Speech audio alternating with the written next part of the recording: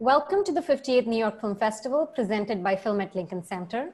I'm Devika Girish. I'm the assistant editor at Film Comment and Film at Lincoln Center, and I'm one of the programmers of the festival's Talks section, along with Madeline Whittle. I'm thrilled to welcome you all to this very exciting conversation. We have some amazing guests with us today. You can see them on screen. We'll get to them in just a second, but I just want to make some remarks first and say some thank yous. The New York Film Festival has always been about bringing community together to celebrate cinema. And whether you're joining us in our virtual cinema or at one of our drive-in venues, on behalf of everyone at Film at Lincoln Center, thank you for being a part of this historic edition. Thank you to the FLC board, patrons, members, and dedicated moviegoers who make our work possible throughout the year. As a nonprofit, we rely on your support, and becoming a member is a great way to join our community of film lovers, take advantage of discounts and special offers, while helping us to continue sharing the best in cinema. If you're not a member, please consider becoming one today. We are also very grateful to our tireless staff and volunteers who are working behind the scenes to make this festival possible. In addition to screenings, you can access the New York Film Festival from anywhere with our free virtual talk series taking place throughout the festival. Do subscribe to the Film at Lincoln Center podcast for Q&As with filmmakers, including the ones you're going to talk to today, panel discussions, and much more. You can also subscribe to our newsletter to make sure you don't miss any exciting updates or festival announcements. And join the conversation on Twitter, Instagram, and Facebook with the hashtag NYFF. Last but not the least, a special thank you to our many festival partners, including HBO, who is the presenting partner of all Film at Lincoln Center talks. Now coming to today's discussion, just to give everyone a little bit of context for this panel, which is titled Rethinking World Cinema.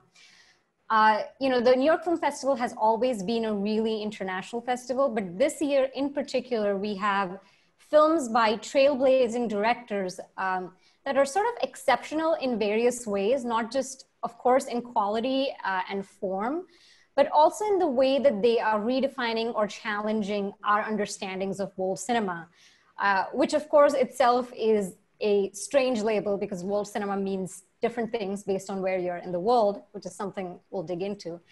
And so we're very happy to have these filmmakers join us today. I'll introduce them one by one, and as I take your name, it would be great if you told us where you're joining us from, where in the world you're joining us from, just in the theme of the discussion.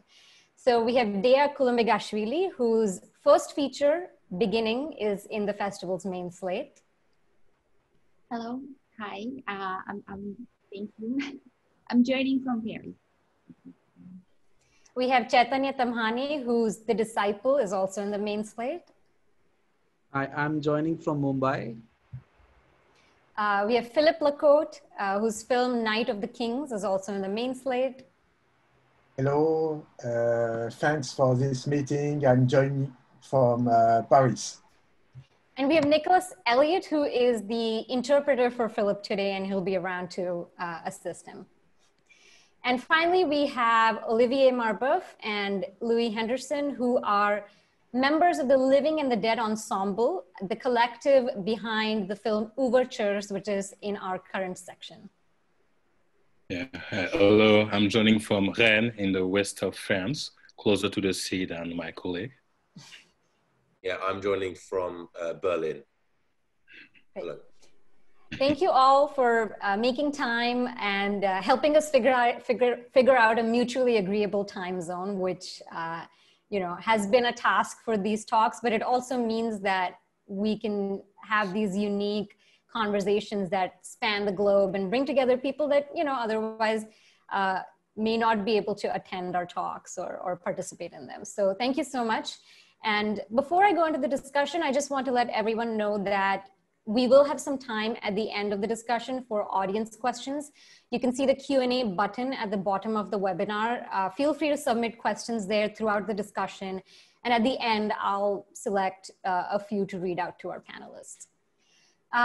So I'd like to actually start with with what is sort of exceptional about each of your films and how that kind of makes us grapple with the idea of national cinemas and world cinemas, especially in the film festival context. So Chaitanya, maybe we could start with you here.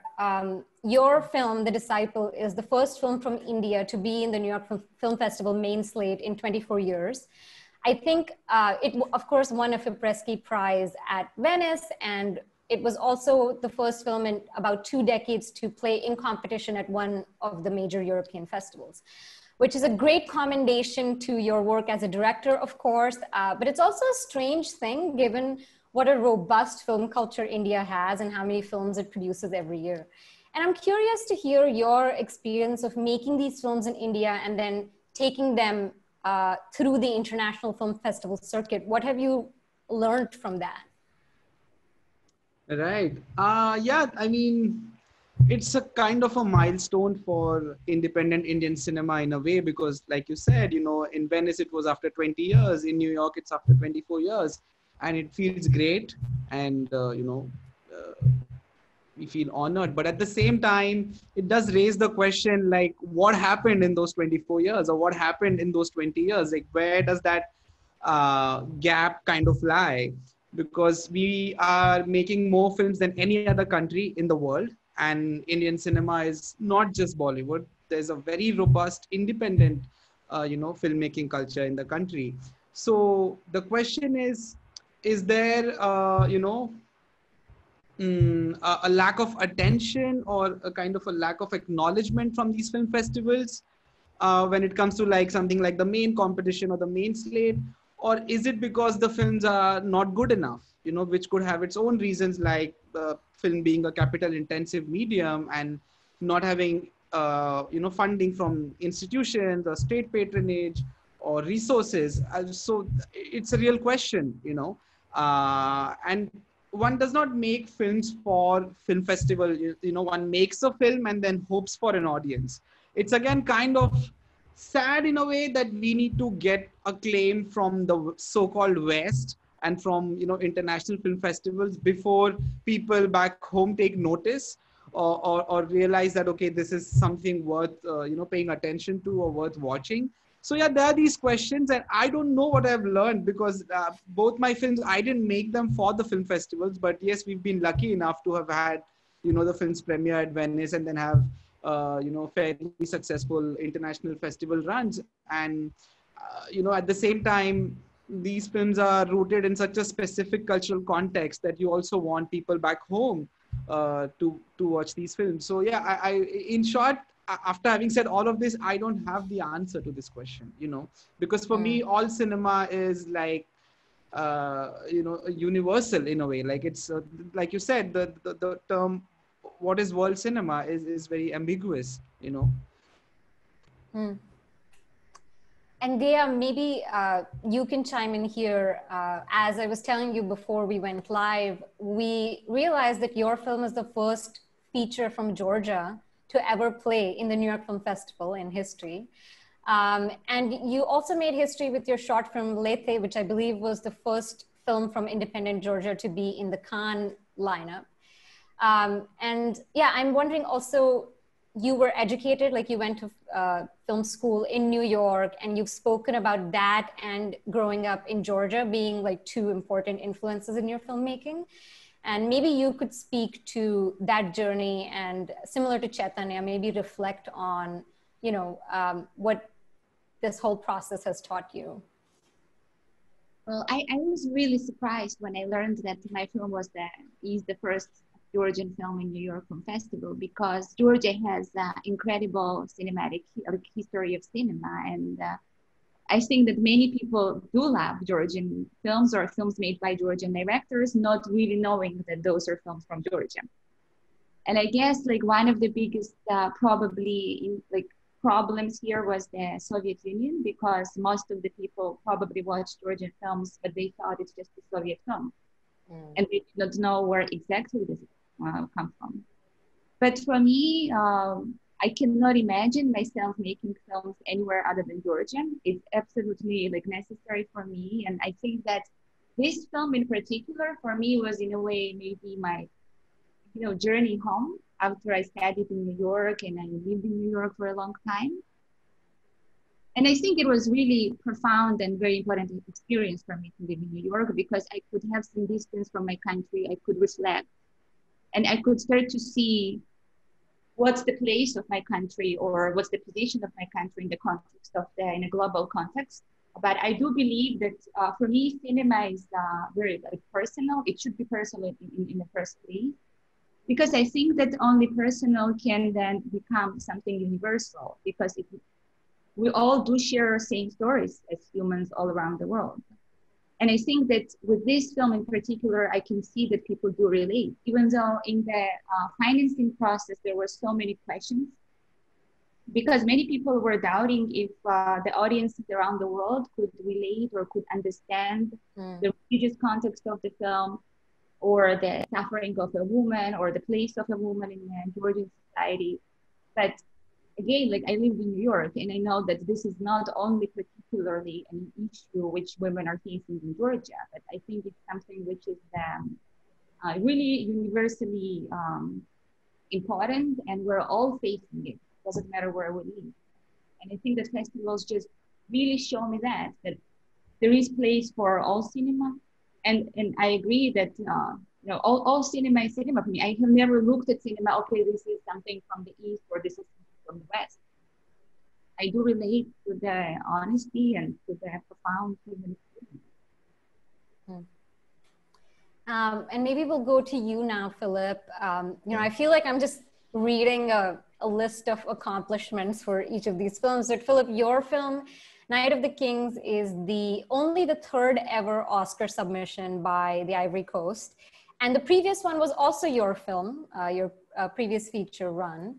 And your film has also sort of represented Sub-Saharan Africa in a lot of these festivals.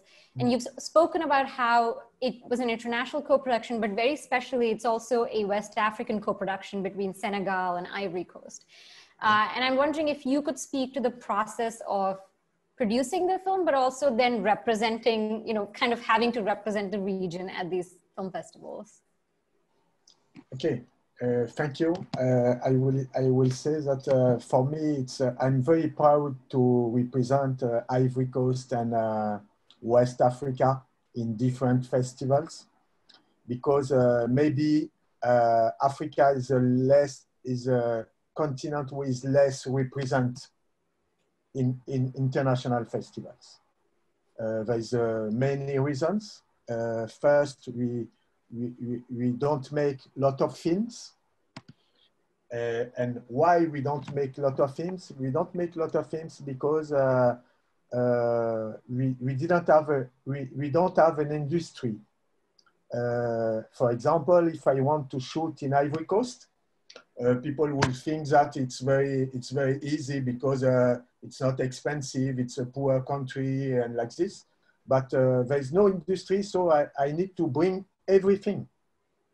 I need to bring 2 cameras. I need to bring light. I need to bring everything, because it's not possible to call a company and to say, okay, I need this material today, and I will give back tomorrow. It's not possible. So we need to think in a different way. And I will say that today there is a lot of young directors in Africa. There is a lot of young director with talents, but it's not easy to understand exactly the system of co-production. It's not easy to build a co-production if you live in Africa. So all the directors you will see today from Africa in international festivals, they don't live only in Africa. They are international. They travel. Me, I am between Paris and Abidjan. It's the same thing for Mati Diop. It's the same thing for Alain Gomis. It's the same thing for Abderrahmane Sissako. So it's not easy today to make a feature film, a co-production, an international co-production, if you are from Africa.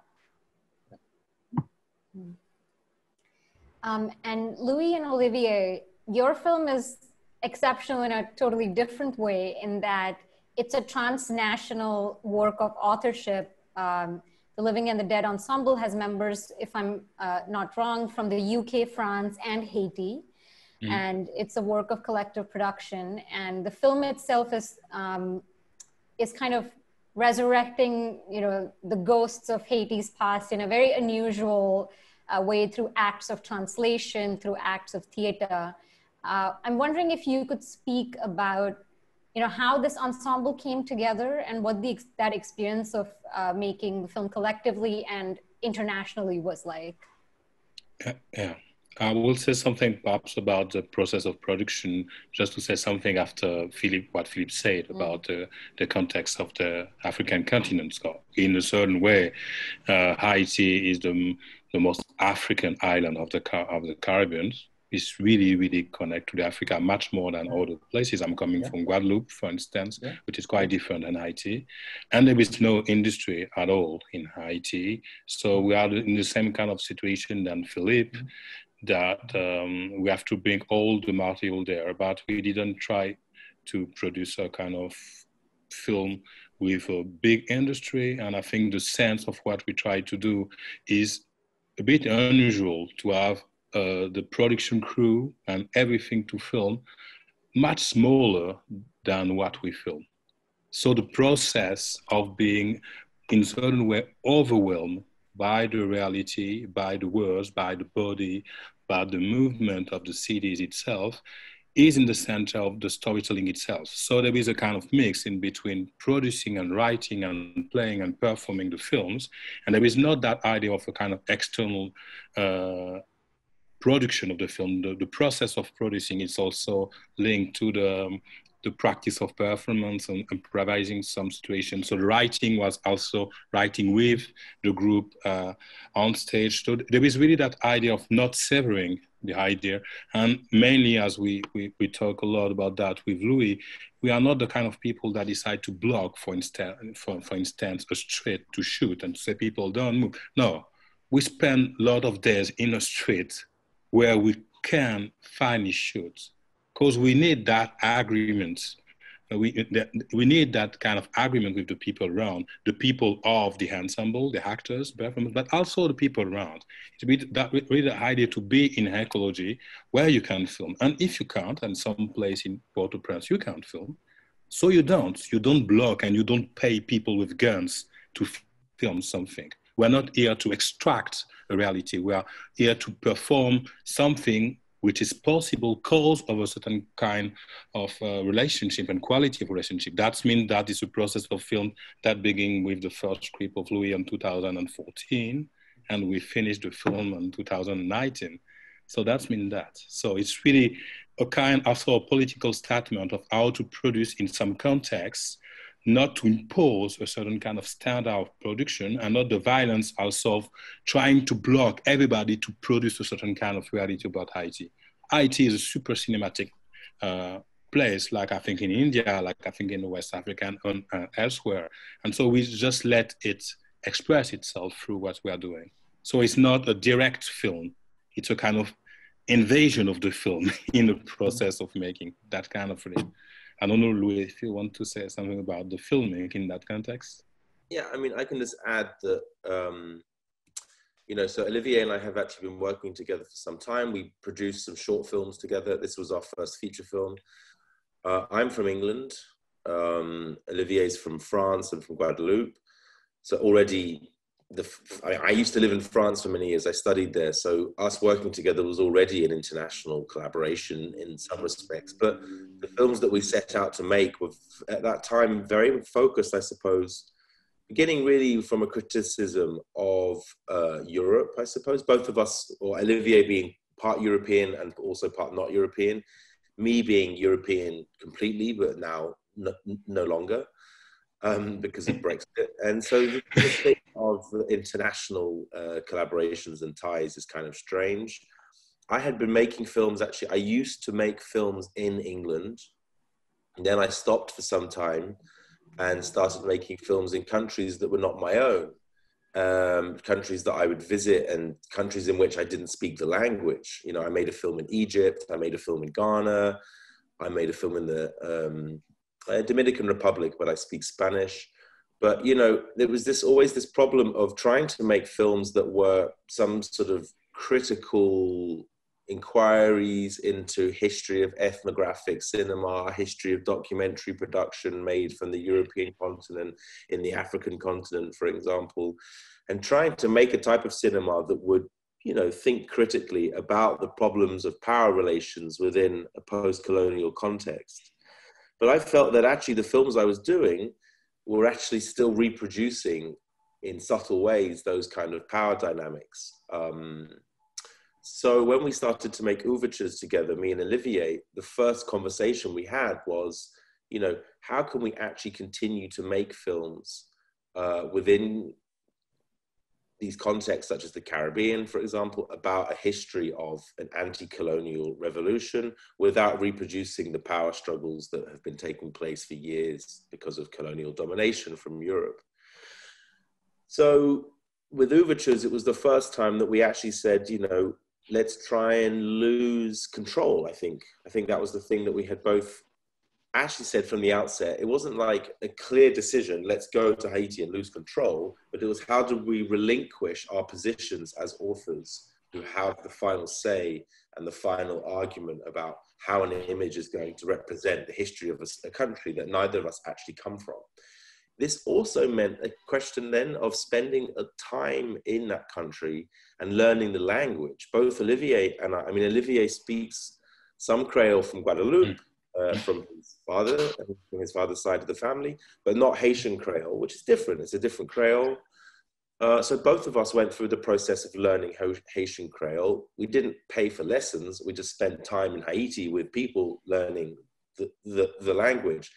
To be honest, I don't think there's that many filmmakers today that do that kind of practice, spend months and months in the country learning the language and then making connections in the place. So you can actually then have, you know, a relationship that's based on collaboration. So for us, this international crossover was actually a sort of ethical and political position that then developed a aesthetic sort of position or decision, let's say, which became this multi-authored work. So the film is directed by me and Olivier, but it's written and performed by a group of 10 people. And we developed the scenes and, you know, and the way in which that history would be represented through collective discussion. And we also translated a play that was written by Edouard Glissant, the Martinican philosopher and poet, that he wrote about the history of the Haitian Revolution. And we translated it with the group of people from Haiti, from French into Haitian Creole. So actually for us, I think the whole process was very much related to language and to listening, spending enough time to listen to be able to learn a language, to then see how we can actually translate our positions in that place, you know. Yeah. It's very interesting, and I definitely want to return to that question of language and translation in a little bit, but I also wanted to ask all the panelists, what was your experience of cinema growing up, and what did world cinema mean to you when you were, you know, just a young cinephile? Dea, maybe you can start us off. I was not a young cinephile. I grew up during the Civil War, and honestly, till I turned 17, I think we never really had electricity, so I did not watch films as a child. So I was not a cinephile as a child. But I guess like then when I did discover cinema, it was like really just this explosion. It was something which came into my life very late, but it was like something really incredible. And maybe just, or maybe we'll talk about it later, about the language actually, because I think that there are so many discussions about the language in which the film is made. And I always, like for me, for example, the Georgian language is absolutely necessary to be part of my film. It's the soundscape of my film, and I really can't imagine making a film in any other language, because this is how I relate to the world also. But there are so many conversations always about in the financing process of the film, like how many of Georgians are out there who will watch this film. And it's really like not many of us, it's just 4 million in the entire world. So I guess it's But yeah, I was really not a cinephile, at least like I can say that. Well, if I may just follow up and ask, what were the, when you did discover cinema, what were the early formative filmmakers or films that made you want to make cinema? Well, I think that the first, it was maybe Italian neorealism, and then slowly I started to, like, I do remember watching the Sika, and like, I was just really, like, with my father, we would watch the Sika together, and I could not believe that that kind of cinema could exist, because before that, maybe I watched a few Hollywood films as a teenager. But then when I came to New York, of course, I was watching a lot of movies, and I think Chantal Akerman, or like, I guess also like everybody talks about that after watching my film, and I just want to say it out loud that obviously I am like greatly influenced by her work.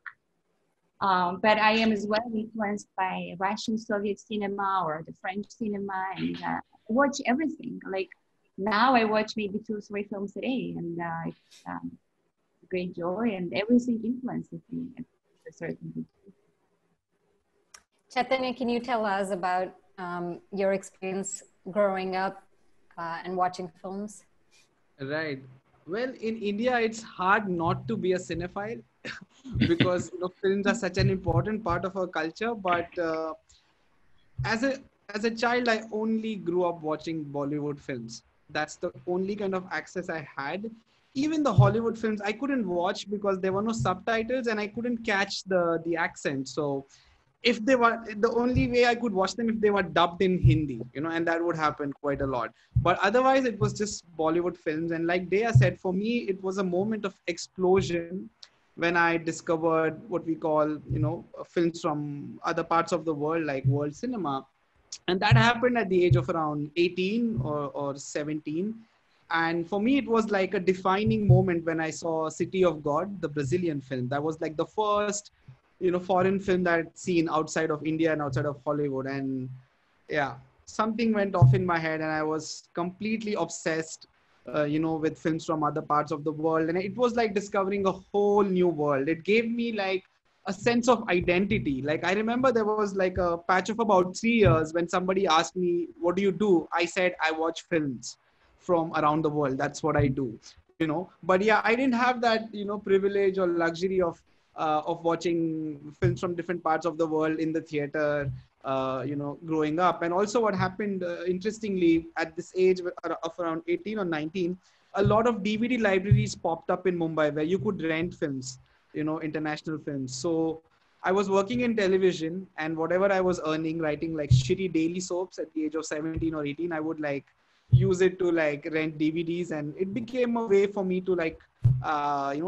travel to different parts of the world and absorb stories from different cultures. And that was also the time when I was like, this is what I want to do. I want to make films. So that was my kind of, journey with films, which started relatively late in a way.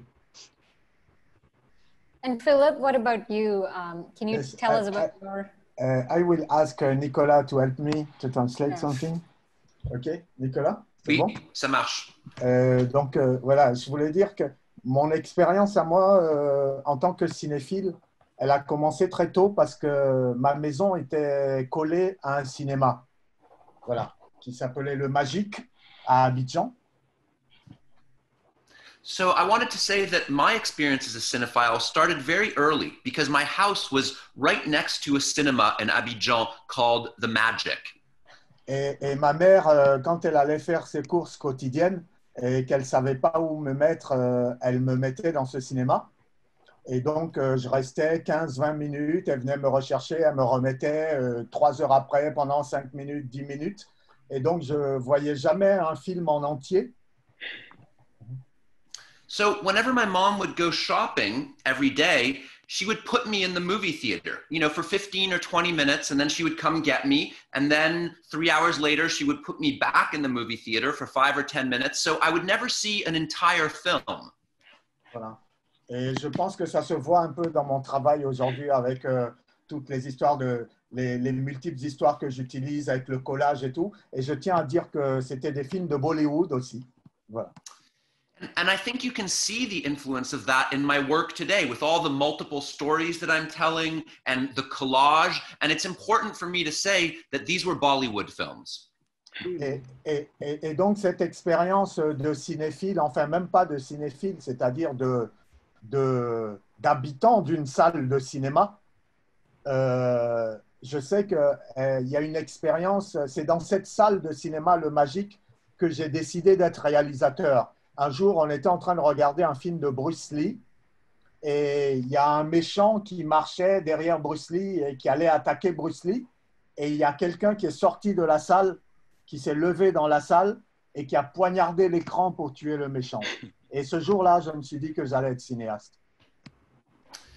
So that experience as a cinephile, but actually not even really as a cinephile, as an inhabitant of a movie theater, that's what led me to decide to be a director. And it happened in that specific movie theater, in the Magic movie theater. It was a specific experience. One day I was watching a Bruce Lee movie and there was a bad guy who was walking behind Bruce Lee and who was about to attack Bruce Lee. And someone in the movie theater got up and stabbed the movie screen with a knife. And that's when I decided that I wanted to be a movie director. Wow.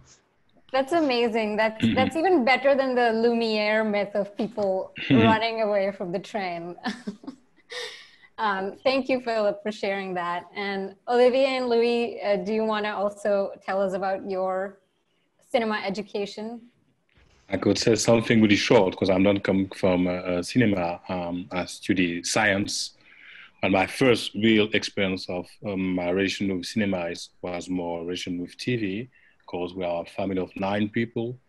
And so on Wednesday, when my parents were not there, when they were working, we were staying at home alone. And with my brother, I was in charge of preparing the program of the day, watching TV. So I was taking only the 3 channel of the TV and composing a kind of timeline on when you have to switch to other channel to try to stay as much as we can in front of the TV, watching the most interesting thing as possible.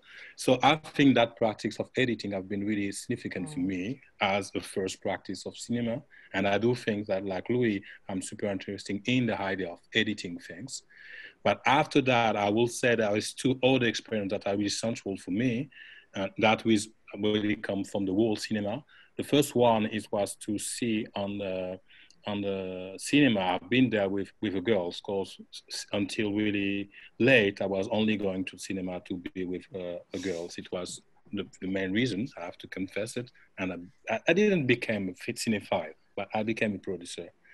And so, and I saw that film called Andrei Rublev by Andrei Tarkovsky. And getting outside from the cinema, and I was not interested in cinema and art at that time. I was studying science. I said, fuck, it's possible to do that as a film. And so it had been for me a revelation. So 3 hours of that, it was somebody decided to do that. And so just after that, I just have the impression that all the other films I saw were really small films, because that guy did what we can do, a kind of maximum for me, what you can do in a film. The film is long, but it's also a series of a lot of different stories in. And so for me, it was really a revelation that a potentiality of the cinema. It was really for the world, because my mother's coming from the east of Europe and my father coming from the Caribbean. And on the African side, the most important shock I had is with Medondo and the film called Soleil Haut. Because at that time, everybody in France was thinking that the most creative, experimental, modern filmmaker was Jean-Luc Godard. And it was, in fact, Medondo. That was the last big experience for me. That at 69 and 70, that guy did that film called Soleil Haut, shot with African people. And it was incredibly creative. And all the end of the film, the last scene of the film, is only the main characters shouting in front of, screaming in front of images of the leaders of the Black revolutions. And it's incredible to do that in cinema. And as I had another experience more than 10 years before, 15 years before with Tarkovsky, after that, when I saw Medondo, is it possible to do that as a film? So at that moment, I really decided to work in cinema, because that two potentiality was so strong. And so, yeah, I'm still trying to do something like that with Louis and other people. Louis, did you want to also add something? You're muted, by the way. Yeah, sorry, I just went. Yeah, no, I was just, yeah, I mean, I grew up, actually, I was lucky enough to grow up in a cinephilic, or lucky enough, I don't know if that's lucky is the right word, but I grew up in a cinephilic environment in many respects. Both my parents, I know cinephiles, but they were very interested in cinema, and but I grew up in England, so I was unlucky enough to grow up in England in some respects, because especially in the countryside in England, you have a very bad culture of cinema. There's like nothing. But I had a video shop around the corner from my house called Video Plus, and I think I watched every single videotape in that entire shop. I used to watch everything. So in England, we had this sort of distribution arm called Artificial Eye. I think that was English or maybe American. So from them, I kind of discovered everything, you know, of what they called world cinema. And of course, for me at that time, when I was young, I thought Hollywood was trash, and I thought that world cinema was where it was at. So I was watching like, I don't know, I mean, you know, I'd be watching old stuff mostly. So I'd be watching things like Jean Renoir or Eisenstein or, I don't know, Ingmar Bergman, this kind of classical European things. Then I got a bit older and I used to go to the cinema. My parents, who said to me, you can do what you like in the week, but every Monday you have to be at the cinema at 6 p.m. That was their deal. It's like, you can go skateboarding, see your friends, but you have to be at the cinema at 6 p.m. every Monday, because it was cheap on Mondays. It was half price tickets at this cinema, which in France you call like, in England we haven't really got a word for it, but it's like a cinéma d'art, ASA, like art house cinema, that's the word. And it was called Cinema City. And there I watched the films of like Zhao Shenker, Nuri Bilge Ceylan. I first saw Abbas Kiarostami, but like the films were new, being released, you know? And I saw Abbas Kiarostami, my brain couldn't deal with it as a sort of 16-year-old. It just collapsed. And then, but then it wasn't until I went to university that I actually discovered English cinema. And I went to London, to study cinema. And there, I suddenly realized that England actually did have an extremely rich cinema culture. And I was introduced to the work of, well, my teacher was William Rayburn, who's one of, I think, the most important British filmmakers still alive today. I was introduced to the work of Peter Watkins, to the work of Annabel Nickerson, Liz Rhodes, Tina Keane, all the experimental filmmakers coming out of the London Filmmakers Cooperative. And then also, more importantly, which is then kind of how I became friends with Olivier, was through the work of the Black Audio Film Collective from John Akamfra and the group. And I was introduced to them through the work of Angelica Sega and Kojo Eshin, who formed the Otolith Group. And the Otolith Group was proposed for the Turner Prize in, I can't remember exactly which year, 2009, I think, 2010. And for their exhibition at the Turner Prize, they made this round table with a huge screen at the back, and they were doing screenings, and they would invite people to come, and it was this sort of cinephilic meeting of, and that, events like that, I think, really formed me in terms of later trying to think about how can we make films like round table discussions, you know, for example. How can we make films that incorporate collective? So I think in London, I was introduced to the idea of the history and richness of film collectives. Yeah. I'll ask just one more question before we take a couple audience questions, but I did want to return to the question of translation and language, maybe not in a literal way, but thinking about film language and form. All of your films in different ways are drawing upon really specific histories, whether cultural or formal, and kind of melding them with, I think, a more eclectic range of references. So maybe I'll start with Philippe here.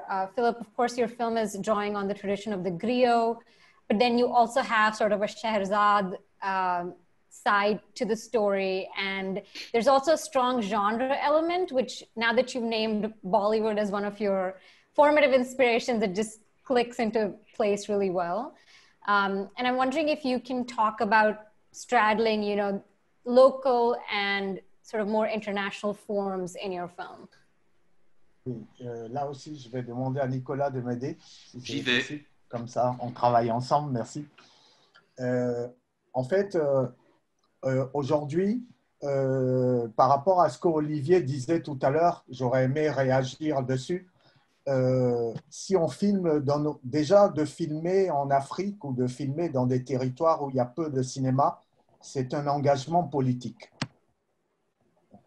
So I'd like to start by reacting to what Olivier was saying earlier, which is that if you're going to film in Africa or in territories where there's relatively little cinema, that is already a political commitment.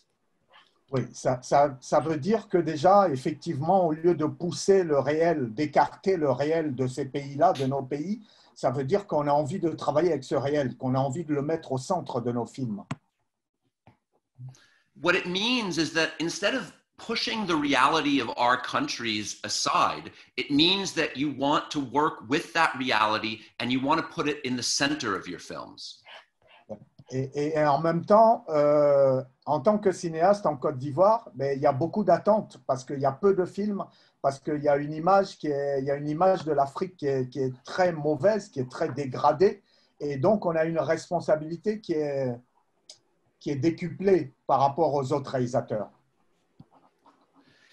At the same time, as a filmmaker in Ivory Coast, you have very high expectations that are put in you because Africa has such a bad image. It has such a degraded image. So we have a huge responsibility that others don't necessarily have. Voilà. Mais personnellement, quand je travaille sur un film, pour moi, le cinéma, c'est un langage. J'ai une formation de linguiste au départ et c'est un langage. Et il n'y a pas de langage africain, il n'y a pas de langage américain, il n'y a pas de langage asiatique. Il y a une réalité, il y a une perception différente. Mais le langage cinématographique, quand je fais un film, il est en même temps local et il est en même temps international parce qu'il s'adresse au pays du cinéma, en fait.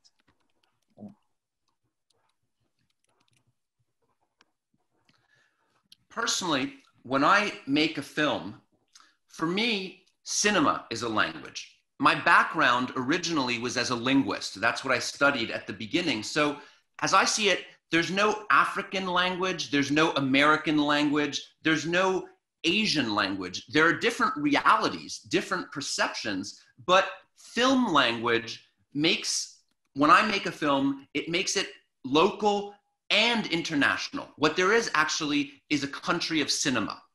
Voilà. Mais pour répondre plus directement à votre question, aujourd'hui, pour moi, mon objectif, c'est de faire des films venant de Côte d'Ivoire qui s'adressent à la Côte d'Ivoire et à une audience internationale et qui racontent des histoires à partir de la vision ivoirienne, à partir de notre culture.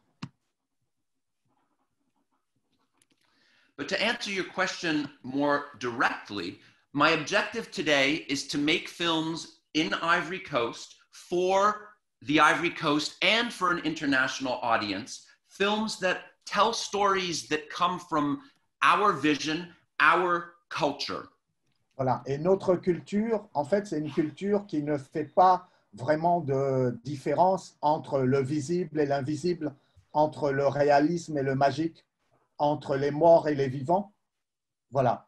Et c'est dans cette perception-là que j'ai écrit et que j'ai filmé La Nuit des Rois.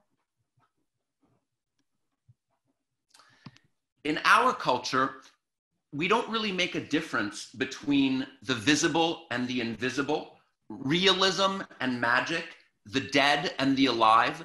And that's the perception in which I made The Night of Kings in. Thank you, Philip. And maybe I'll take this question to Chaitanya now, and I'm just going to include sort of a few audience questions that have come up that are sort of relevant here. You know, your film is very much rooted in the subculture of Hindustani classical music, particularly in Mumbai. And it still is like a very universal story. The appeal of the story is sort of to anyone who's experienced artistic aspiration. And there's a lot of questions here about your style, like how you arrived at your particular long take style to tell that story. And also people have questions about whether you're thinking about what translates to Indian audiences, which are fed more on mainstream cinema, what translates to Western audiences where, you know, your films are being sort of shown at these festivals. So I'm kind of clubbing all of that in a big question for you. Right. Well, where do I start? No, I completely agree with Philip when he says that cinema in itself is a universal language. And I also agree with Dea that for me, when it comes to like a literal language of the film, it's a texture, you know, it's as much an aesthetic choice as a narrative choice. And yes, it's not always informed by what the market wants. Like even for an Indian film, Hindi would be the most obvious choice to make a film in, because then it reaches a lot more people in India. But you know, for me, it would be strange if people who are Maharashtrians, you know, where Mumbai is, if they spoke in Hindi. And similarly, you know, I sometimes find it strange when I see Indians, you know, talking in English on screen, even though English is the administrative language of the country. And we have like, I don't know how many hundreds of languages and thousands of dialects. When it comes to the style, which is again more part of a film language question, you know, I think that's something that's constantly evolving, you know, and that's not like my choices are not informed by, oh, whether this will speak to a mainstream Indian audience or whether this will speak to an international audience, because that's coming from my own influences, my own preferences, and also what the narrative needs. Because, you know, like my first film was entirely static shots. The Disciple has a lot more movement compared to Court. And do I think about it as to what will translate for an international audience or Indian audience? I don't. Like I said, I make the film with my intuition, with my sensibility, and then I hope for an audience. But you know, I'm not particularly big on simplifying themes or explaining the cultural nuances or the invisible complexities or even the politics of language, you know, or the caste politics that, you know, you can't escape in India, like simplifying it for an international audience, because one also has some faith in the intuitive power of a viewer. You know, you won't want to grant some intelligence to the viewers, and would allow, you know, you want to allow them to intuit certain things. And I think that's also the beauty of cinema from different parts of the world, where it kind of forces you to want to know more about these subtexts, to want to know more about these cultures, and to, you know, want to understand what's beyond the screen in a way. I hope I answered some of your questions at least. I think, yeah, that was really masterful. I just, before we move on, I do want to ask if you could comment on your choices in portraying Indian classical music, because there's a lot of questions about that. You know, what kind of thought process was behind how the music is such a sort of enveloping part of that film. So, right. For me, it comes down to like stories and to, you know, different characters and worlds that I find fascinating. Like I didn't know anything about Indian classical music. You know, it was as alien to me as it would be to an international audience. And my entry point were the stories and the anecdotes, and just its rich history of like 800 years old, you know, it being 800 years old. And, you know, the nuances and the complexities. With my first film, it was the Indian judiciary. And again, it's something similar to what Philip said, that it's a marriage of something internal and something completely foreign and external. Like the themes that I'm exploring in the film are very personal to me, but this world of music was something completely new and exciting. And I like doing research. I like knowing more about different worlds. I like, you know, being obsessed with things that are a part of my society, my culture, but that I don't know much about. It's a way for me to shake off my insular upbringing and educate myself and get to know not just my society and my culture better, but to, you know, understand other societies and other cultures better. Because I, you know, deeply believe that at the end of it all, the human condition, you know, and the problems of existence and the problems of, and the issues of self-expression, of power dynamics, like Luis mentioned, they are pretty universal, you know. Thank you. And Dea, there's a lot of audience questions to you as well about this theme of balancing the personal with the universal. Someone actually asked about your many international collaborators, you know, how all of their influences came together into this personal film that is so rooted in the place from which you come. Well, I guess like I am very much interested in examining the human condition, and as a woman, obviously, I am interested to tell the stories of women, and I think that it's important for me to look at the places where I grew up and to go back where I grew up, because I need to find the connection. I need to find my identity in a way. You know, because it doesn't matter how I will evolve and what will be my future. I think we all carry our past with us and how we all grew up and what were our influences as humans. And that was for me the starting point to really influence this, to really examine this condition of a human, of a woman who stands in the moment when she is looking outside of her comfort zone or of something familiar, her family, and she wants something which is outside because she cannot fit in anymore. But she doesn't know what's that. Well, she doesn't know what is this new, and it's a painful and it's a tragic story at the end. And I think there is, of course, my personal connection with it, because I do know these women, and I come from this place, and I went through the journey to become a director, and I'm sure that many other women from this place went on their journeys and to face the unknown or to take a step forward.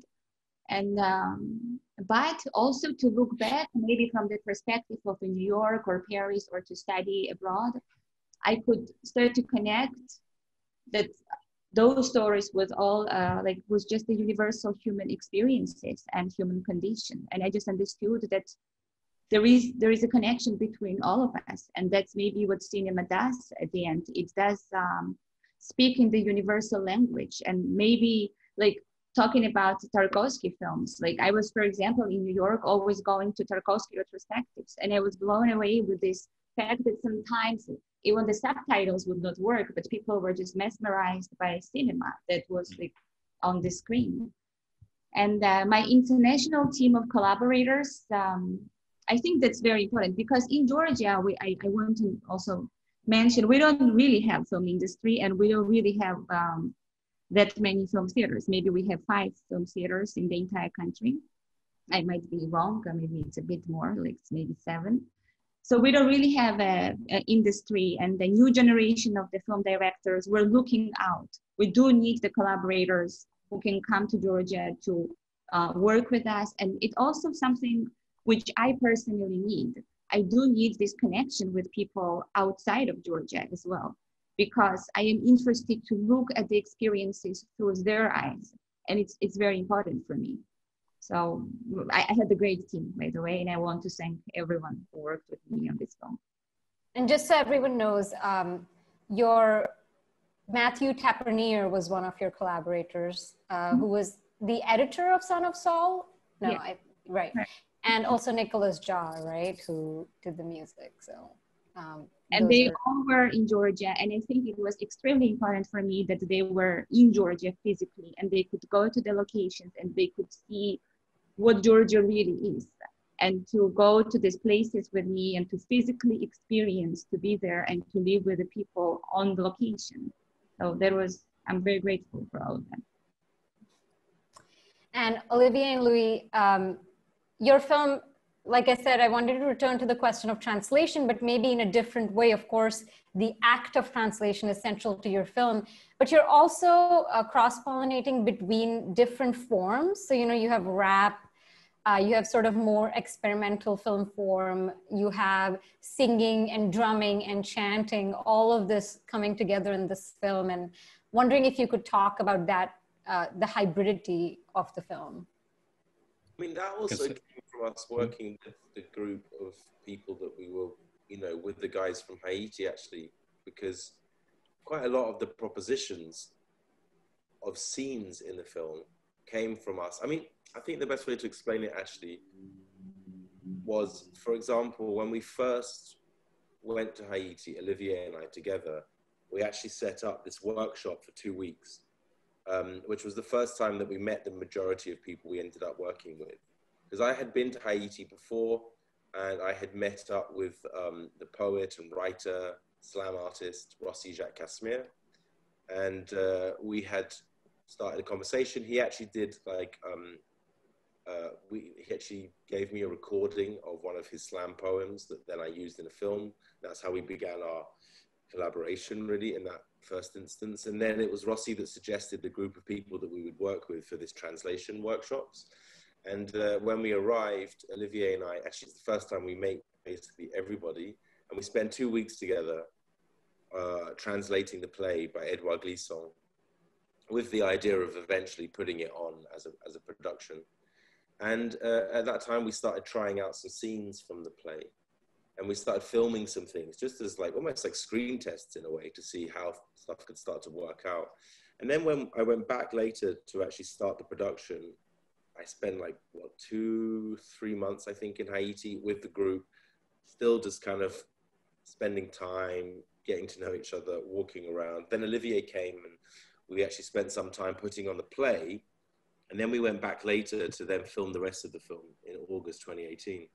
But actually in that sort of first period of shooting in 2017, quite a lot of the things that we developed in terms of how we would, like the scene with there's Rossi Jacques Casimir, Léonard Jean-Baptiste, and they're both sitting in front of a painting of a mural of one of the revolutionary heroes, Jean-Jacques Dessalines, and they're wrapping a scene from Edouard Glissant's Monsieur Toussaint. And that actually came about because we were in the session months prior in the translation workshops. And I think they were both there and they started trying out some different ways of, pronouncing certain phrases. And Olivier and I sort of noticed that actually it was quite rhythmic. Léonard and Rossi have both experience in doing slam poetry and rap. And we actually started to realize that sequence that they were studying from the play had this certain interesting rhythm to it that could be perhaps proposed as like a rap or slam battle. It's an argument as well in the play itself, it's an argument between Jean-Jacques Dessalines on one hand and the secretary of Toussaint Louverture called Granville. So for them, it's almost felt natural as well, because in slam, part of slam poetry or rap anyway, is about doing these battles. So that was a proposition that came from that, workshop and this kind of long-winded development process that we had to make the film. And then, I don't know, I think a lot of the hybridity actually came from the fact also that we decided to, so I originally wanted to make a film about people rehearsing a play, which was me somewhat being influenced by the work of Jacques Rivette, who's made various films of people rehearsing plays. Paris nous appartient, also Out One. I can't think of any other examples right now off the top of my head, but I was particularly influenced by Out One, which is this 13-hour film that Jacques Rivette made in 1971. And I wanted just to film people doing a play, like a sort of documentary way of filming the process of fictionalizing something. And actually Olivier said to me, but isn't it sort of a waste of time for the people involved that we just film them rehearsing? Like maybe it's interesting for them to actually do the play. Again, constantly thinking about the context of the specificities of the place we're shooting in, which for them in Haiti, it's important to feel, to be inserted within the art scene in Port-au-Prince, not just to have that thing extracted and taken to Europe where it's recognized because it gets shown in the Berlinale or whatever, but also to do something actually in Port-au-Prince in Haiti. So we did the play. And the development of the play, because Olivier is not a theatre director, but he ended up directing that play by Edouard Glissant. And I, for sure, was quite surprised that suddenly Olivier pulled out of his hat of tricks, whatever. He's like, oh, this is my theatre director hat. And he just you know. So that was impressive. And that, I think, brought in the possibility for hybridity because, you know, it was like, and also because we never really had a script. We had one, but we never really used it. We wrote parts of the script actually in the hotel room when we were there shooting. And actually, I think a better word than script is the word scenario. In French, the old-fashioned term, you say scenario. And actually, scenario is a great word because it means like, it's like about a scene, a place, a space, you know. We would create scenarios and they were adaptable and malleable and they would change. So in the end, really, the film was just made up as we went along. In some respect, I think Olivia would argue against that, but I think a lot of it was made up as we went along. No, I won't argue against that, but I would just want to precise that the privilege that we have with the film is that the producer, which is me in that case, is a kind of mad person able to do what producer don't do normally, that you accept to all improvisation. And I was in some point more mad than Louis at some point. Says, yeah, Olivia, what about the film? Are we making a film? He said, I don't know, let's keep on, which is exactly the opposite of the normal attitude of a producer. So it's just to say, let's keep on, something happening. I'm sure that something will come out from that. And so we accept also to at some point to lose the idea of the film that is have been reconstitute in time, you know. It's a kind of moment of decomposition of the idea of the film and another recomposition later. And so we've accepted both that process, which is quite difficult for the filmmaker, also me as a producer, but involved also in a creative way. But we also talk about creative producer. In that way, it's more than being creative producer. You are really inside the matter of the reality. But just to come back to 2 points, I would say that at some point, Ouverture is really a film about attention.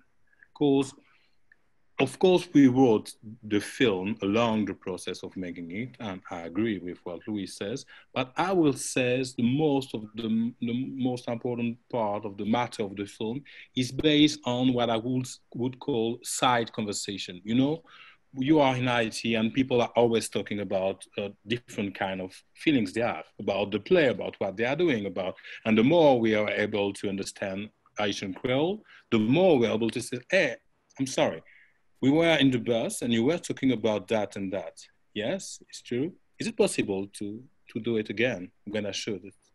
Yeah, but we are talking about the production, about the problem. Yeah, so you're gonna talk about your position as a Black person, as a woman, as somebody involved in the fact that there is no lot of women in the play of Glissant, and it's a problem for you as a Black woman that not to be represented in the film.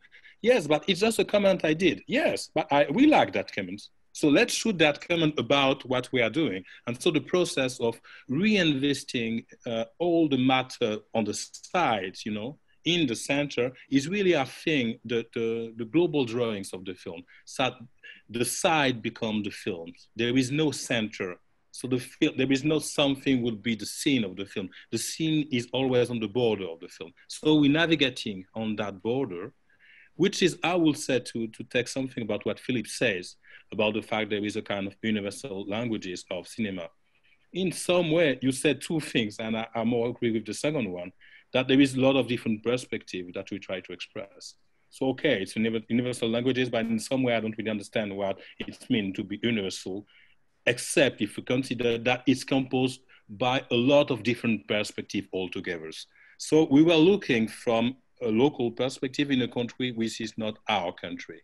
So you need at that point to have a lot of attention to let the local perspective coming, because we didn't know before making the film what could be a Haitian or more Caribbean perspective on cinema. And I do think that Ouverture is a good example of what could be a kind of Caribbean perspective on cinema. That means there is a kind of cacophonic dimensions too, because everybody is talking at the same time in Haiti, like in all the Caribbean contexts, and it's not possible to imagine how people can understand each other, talking all at the same moment. So all that aspect of the life in Haiti became the kind of perspective on cinema. It's the film, it's also a perspective of something. And just to finish, to say something really close to what Philippe says, of course, the ensemble we create called The Living and the Dead, just to express that we are working with the living and with the dead in the film, all together on the same level. And I will say in the certain way, the Caribbean perspective we create, it's a kind of hallucination. Normally there is really that kind of idea, you know, of the reason, of the Western and modern reason, that was the base of the Western modernity about the Caribbeans. And so in front of that reason, a cinema of reason, we create that cinema of hallucination, which is a kind of response of, you have the obligation to have some hallucination in that kind of context, otherwise you can't live. If you got a reason, you begin mad because the situation is super hard. So the hallucination is a kind of politics of becoming, going to another level. And it's a really political statement. It's not living from the non-level of reality, it's livable for people. And I do think we create also that space that is livable for all the people. We live in the film in a certain way. It's a kind of friendship in the film. I think that's a pretty good note to end the conversation on. We're a little over the hour mark, but it was such a rich discussion that, you know, it's hard to put a stop to it. But before we say bye to everyone, I just want to ask if anyone has any last thoughts to share or any questions for each other or anything at all. Okay. I didn't watch all the film at the moment, but I would like to see all of them really now. I will do it this evening for sure. Watched all the films. Congratulations. I love those films, really. All right. Well, thank you all so much for making time for this discussion. Thank you so much for your really incredible contributions and for, you know, changing the contours of world cinema. We hope you keep doing that. And thank you for all our attendees for tuning in. We have one more week or less than a week of the New York Film Festival left. So, you know, keep coming back for more talks, keep watching films on our platform, and thank you. Thank you very much. Merci, Nicolas. De rien, merci. Au revoir. Au revoir. Bye.